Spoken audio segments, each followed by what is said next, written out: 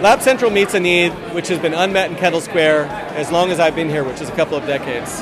As you know, I founded Cambridge Innovation Center, which is the world's largest shared office space, but we were never able to do wet labs. It's a very complicated process. So when we met Johannes Fruehauf, who has some experience in this, and he offered the opportunity to partner with him to build this, it was huge for us. My name is Johannes Fruehauf. I'm the founder and executive director of LabCentral. We are having a groundbreaking event for LabCentral. Who could have thought that? We have here a building that's a historic building that has been a place for innovation before, and it has been a lab before. So first of all, what is LabCentral? It's going to build a facility of flexible laboratory space for startups, very early stage startups. And this is a really unique space. I think it's one of a kind. It's where companies can come and on a shared basis have access to at scale wet lab facilities as well as a host of other supportive services. Companies can also grow within LabCentral. They don't have to be small when they're here. They can start small and be bigger. We have individual labs for them prepared.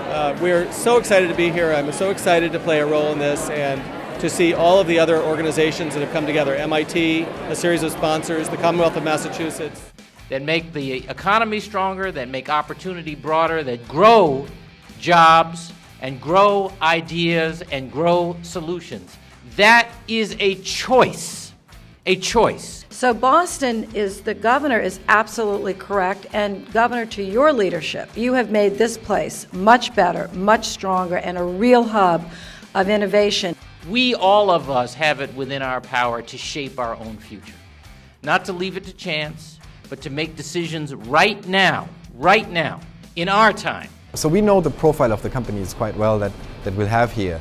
Many of them are academic researchers and investigators who have an idea, maybe a patent. And so oftentimes the companies will be 1 or 2 or 3 employees only at the time that they start here. You know, they have dreams, they need jobs, and they need opportunities for startup. And that is what you all are doing so well in Massachusetts, what you're doing so well in Cambridge.